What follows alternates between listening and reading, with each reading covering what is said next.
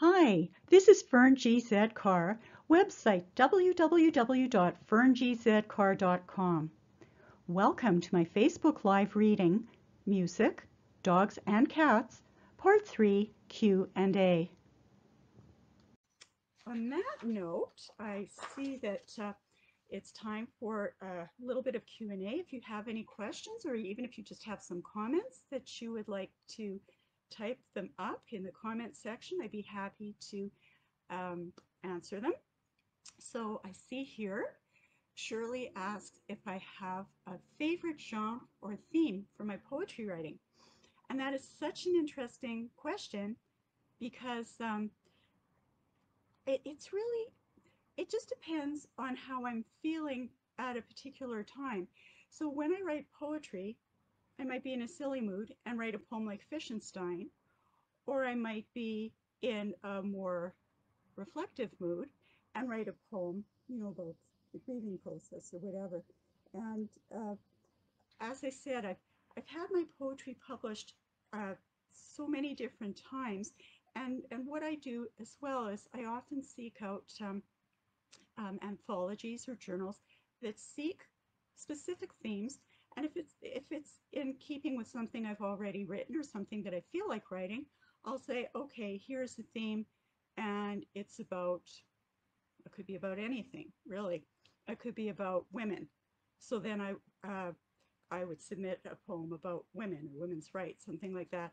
So basically, it's very, very liberal, and it just basically depends on how I'm feeling at the time.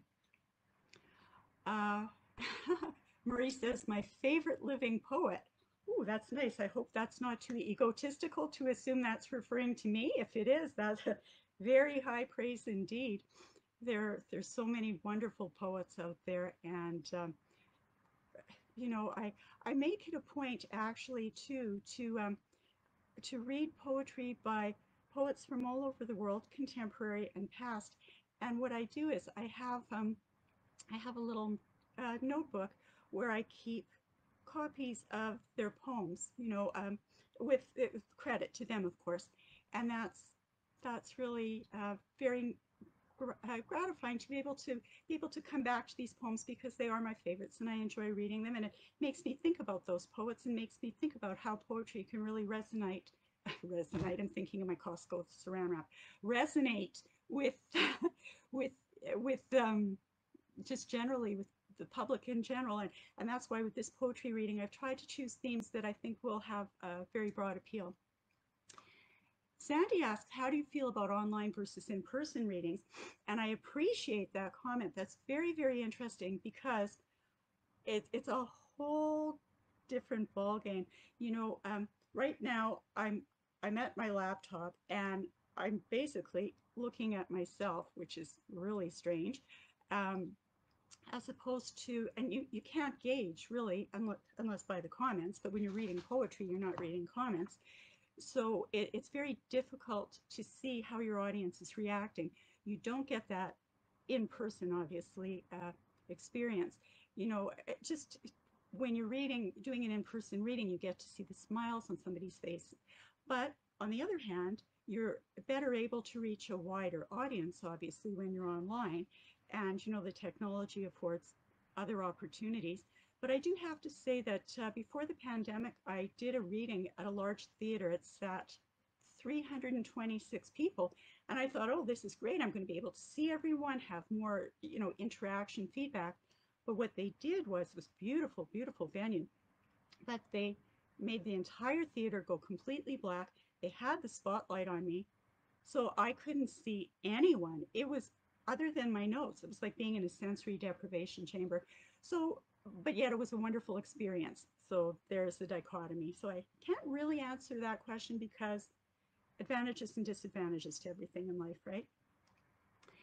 And Bonnie says, I enjoyed this one, Fern, and sharing your love for both music and for our furry little friends. I could connect with these poems. Many thanks. Well, thank you very much. Thank you to everyone. I see that our time is up. And as I said, I so very much appreciate your having joined in. And I would invite you to please join me for the next 3 Saturdays for more themed poetry readings. And next week's themes are birds and art. Thank you again. It's been a pleasure. See you next week. Bye-bye. Acknowledgements.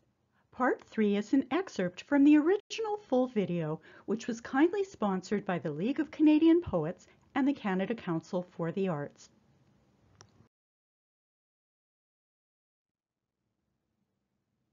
Thanks very much for watching my video. If you enjoyed it, feel free to like, and please be sure to subscribe. For more poetry, my book Shards of Crystal is available on Amazon. Thanks again, and stay tuned for a new video every Wednesday.